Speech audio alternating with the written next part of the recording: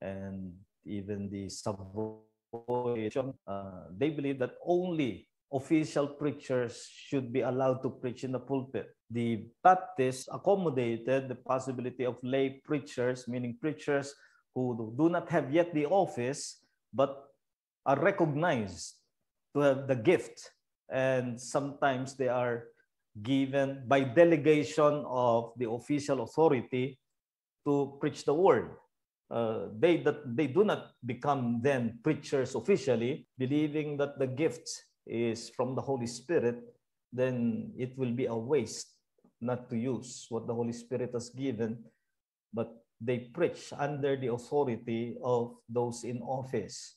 They do not preach with their own official authority where they have none. So the lay preacher is the one who has the gift of preaching recognized and is allowed by delegation to preach. An official preacher is one who preaches by way of office. That's his calling. So that's the difference. Hill Cardiel, are evangelists classified as lay preachers? No, the reformers took different positions on the evangelists as listed in Ephesians 4.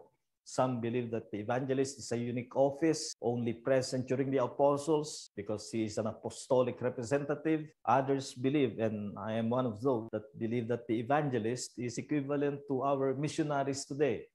Those who preach the gospel as a matter of calling to other places, pioneering places, to plant churches and then move on, which is different from a resident pastor who pastors a church more or less permanently.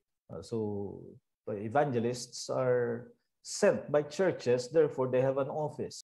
We have a missionary now sent by our church in Thailand, and in that sense, he still is accountable to us as a church, but he does what he believes to be the right thing to do where his mission field is. So in that sense, he has an office.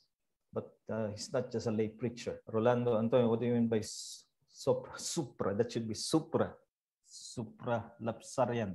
And infra is the other term, or sometimes called sub-lapsarian. So what this simply means is that the act of reprobation, election reprobation, was decreed prior to the decree of the fall. In other words, when God elected and reprobated, did he do so with man as sinner? That's denied by the supralapsarian. They believe that election and reprobation is sheer sovereignty. That's the Beza position. That's not Calvin's position. Calvin's position, and what I believe to be the biblical position, is that man is considered fallen, and from that identity, election and reprobation would then be decreed. But that's beyond our study of history. This is under soteriology, which we will study 2 semesters from now.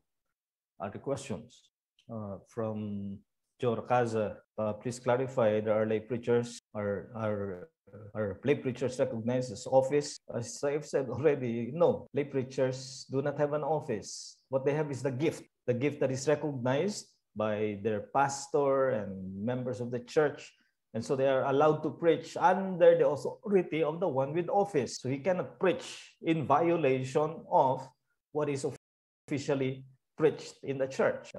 He is a delegated preacher. So it's not an office.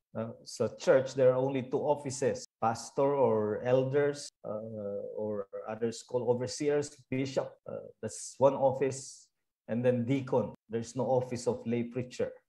Okay, let's close in prayer.